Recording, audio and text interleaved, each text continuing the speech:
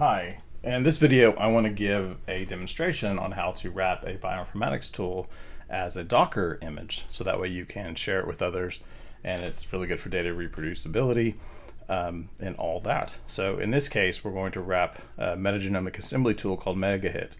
And the reason why that's a good one as an example is it runs relatively quickly on reasonable read sets, but also it highlights the difference between like putting data inside your Docker image versus using the Docker image to analyze data that's mounted on your local disk instead.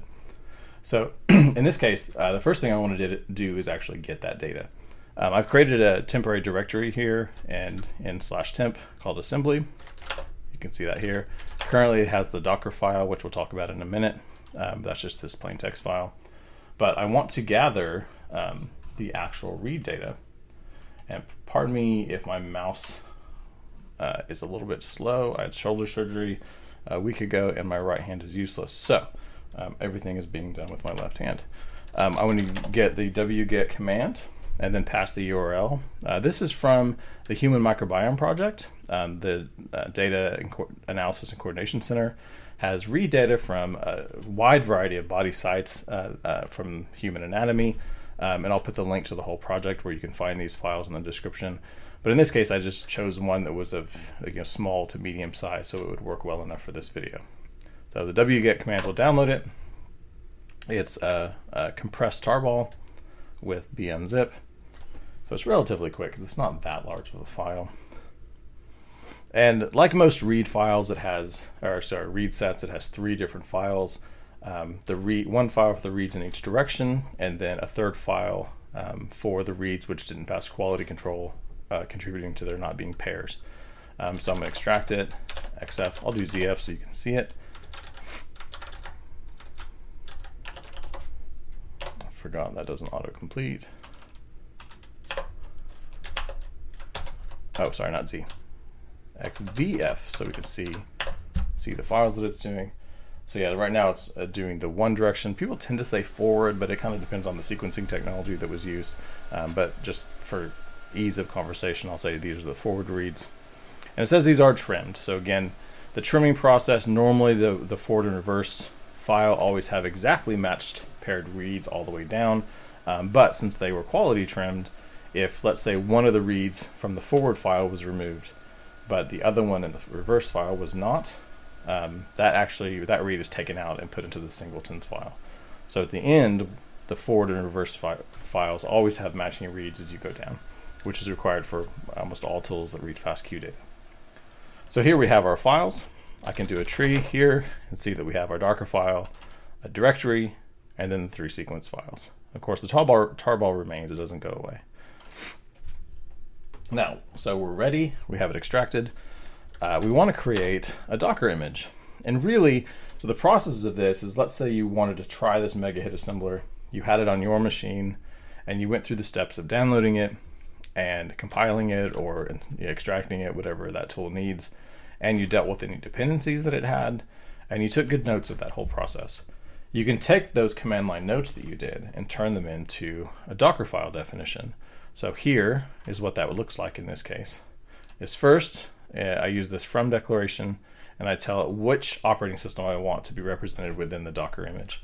In this case, Ubuntu, and you can say which version. You can say :current, which will get whatever the latest one is, or it's much better practice to use a specific version, so that way you know that in this version, Bionic, which is 1804 of Ubuntu, that these are the dependencies required.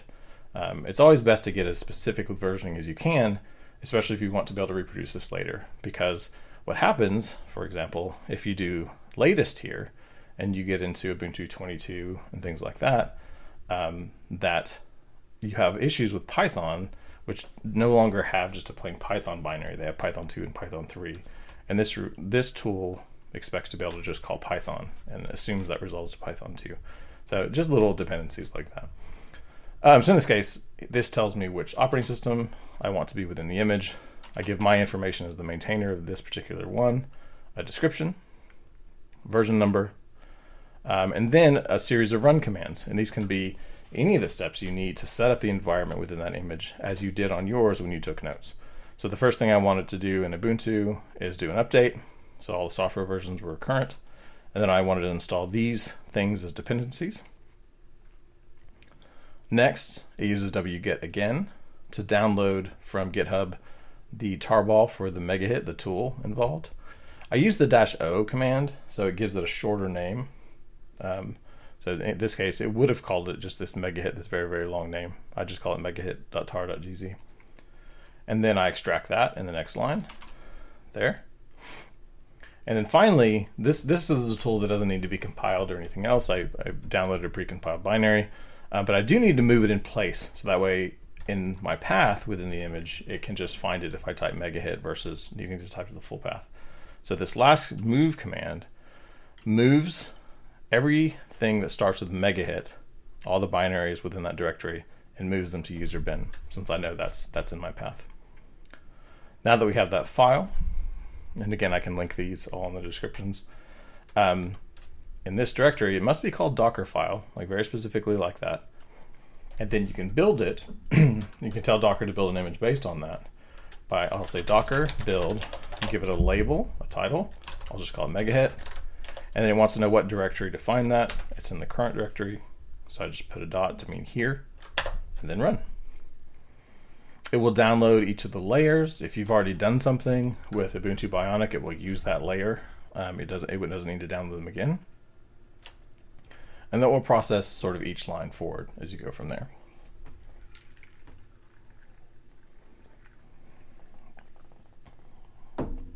Let's just say this is a relatively, the desktop I'm on right here is a relatively medium, desktop.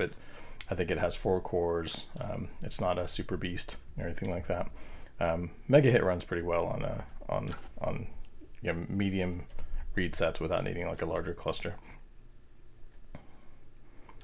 Oh, and I'm still looking at package Python 2. That's right. I think it's just called Python. So this is one of those iterative things. So you can run it, see an error, correct that, and then just build again. I try to do these videos live, like with a single pass through, so that way when issues do come up, as it would in the real world, if you were just working bioinformatics as your job, you sort of see the process of debugging them. Admittedly, if it happened too much, I'd make another video. But in this case, it passed through, and it's doing the update now.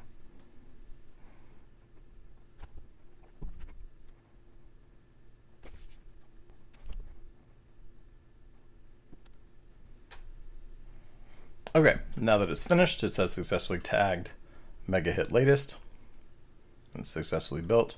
Also, if you look at Docker images, you can see those. That's now present in my list, megahit latest. So we're now ready to use it. You can pass, when you do Docker, the Docker run command, you can pass any commands to it, and it will go into that that tool and run the commands. But it comes a little bit more complicated if you want to pass data inside so that it can read it. And it doesn't actually transfer anything, it simply does a little file system mount so it can see them, so the paths are visible. But I like to, especially if you're doing this for the first time, be able to just go into that Docker image interactively so that you can do commands as you want. And that helps sometimes make it a bit more clear. So I'm going to say Docker run. And then the -v command is sort of the magic thing that lets us take files that are on the outside and make them visible within the Docker image. So if I list right here, I see I have this directory, this SRS directory. So I want to Docker run and do the full path to that SRS directory. So the syntax is before the colon, I'll do my local path. And then after the colon, I want to say where within the image I want that data to be visible. So this folder on my file system is going to be visible within the image at /data. And then I'm going to say that I want it to be interactive. The image I want to be run is megahit. And the command I want to run within that image is just bin bash. So that will give me an interactive shell so I can run things. So there you see the terminal change, and I can list the data directory. There's the read files that I extracted. Let's go ahead and cd into that directory. And here are the files. Now we are ready to just run megahit. So I can type megahit. The syntax is pass the forward reads first, whatever file that is. I use -2 to pass the reverse file. And if I have this singletons file after trimming, it's optional, but it's with -r, like that. And then finally, I want to pass -o and a directory name where the results will be written. So I'll say megahit out, and then I'll run. This, okay, so this machine has 8 threads, and it by default uses all of them. It's going to run and give some useful output as it goes, so you can see that it's working. It talks about the different k-mers that it's assembling, but the idea here is it's taking all these very short reads and stitching them together into larger genomic contigs. This process on this machine should just take 2 to 3 minutes.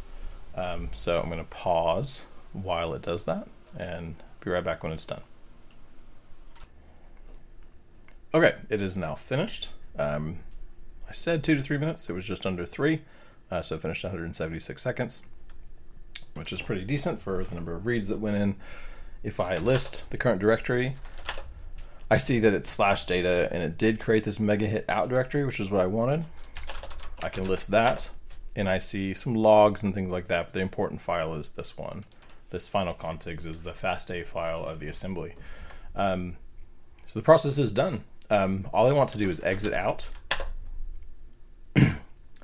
Notice because that directory was mounted while I was inside the image, it still is mounted. Anything created during that is also still there whenever I exit. So while this was the megahit out directory, in the same place as the reads and /data, if I list here, I'd mounted that SRS directory. And if I look there, there's the megahit out directory. So it persisted even though I left the image. So now I have the reads and the output directory for megahit. So I can, sorry, left hand, not doing great. I can cd into the megahit out directory, look at all of them. I can see, count how many contigs are in that FASTA file, so just under 10,000, and the assembly was done. Yeah, so that's an example of the process. And the utility of this, instead of just doing it on my local machine, is now I've created a Docker image. I know that I could do all sorts of things to this computer over the next years that I own it. I could upgrade the operating system, upgrade all the software definitions, things like that. But everything within this image will stay frozen in time. It will still be the version of Bionic Ubuntu. It'll still have all these dependencies. This tool will still be there. And I know that I could rerun it with all of the settings and configuration options being the same. Clearly important and reproducible science. I could also take this image and upload it to things like Docker Hub, where it undoubtedly probably exists already.